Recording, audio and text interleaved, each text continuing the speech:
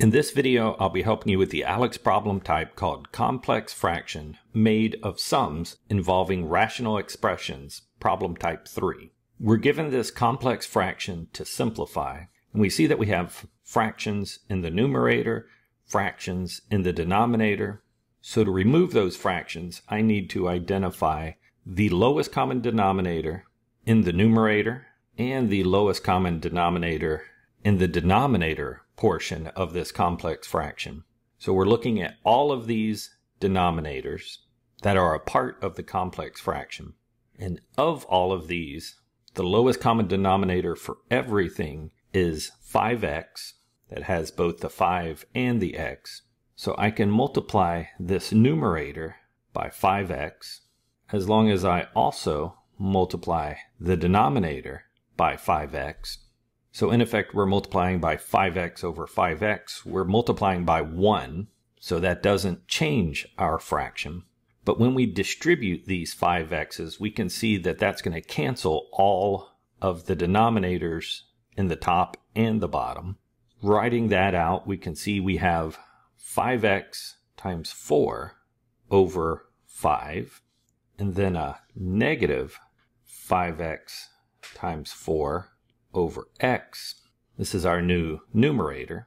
In the denominator, when we distribute, we have 5x times x, so 5x squared over 5, and then 5x times a negative 5 over x. And this is where we can see the advantage of multiplying by that lowest common denominator, because in this first fraction, the 5's cancel. In the second fraction, the x's cancel. In the denominator, the 5's cancel. And then for the second fraction in the denominator, the x's cancel. So simplifying here, we have x times 4, or 4x, minus 5 times 4, so minus 20, over an x squared minus 5 times 5, so a minus 25. So we've come a long way, we've simplified the complex fraction. However, we should always simplify as much as possible. And I notice that both this new numerator and the new denominator are both factorable. And so it may be that some of those factors will cancel. Looking first at this numerator, I can see a common factor of 4.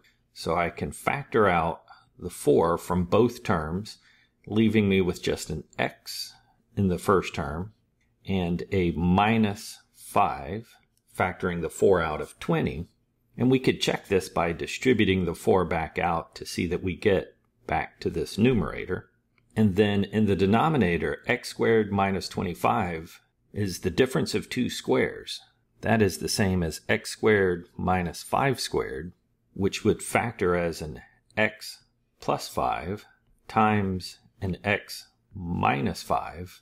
And now we can see that the x minus 5 in the numerator and the x minus 5 in the denominator also cancel, so that our fully simplified fraction has only the 4 in the numerator and an x plus 5 in the denominator in its simplest form.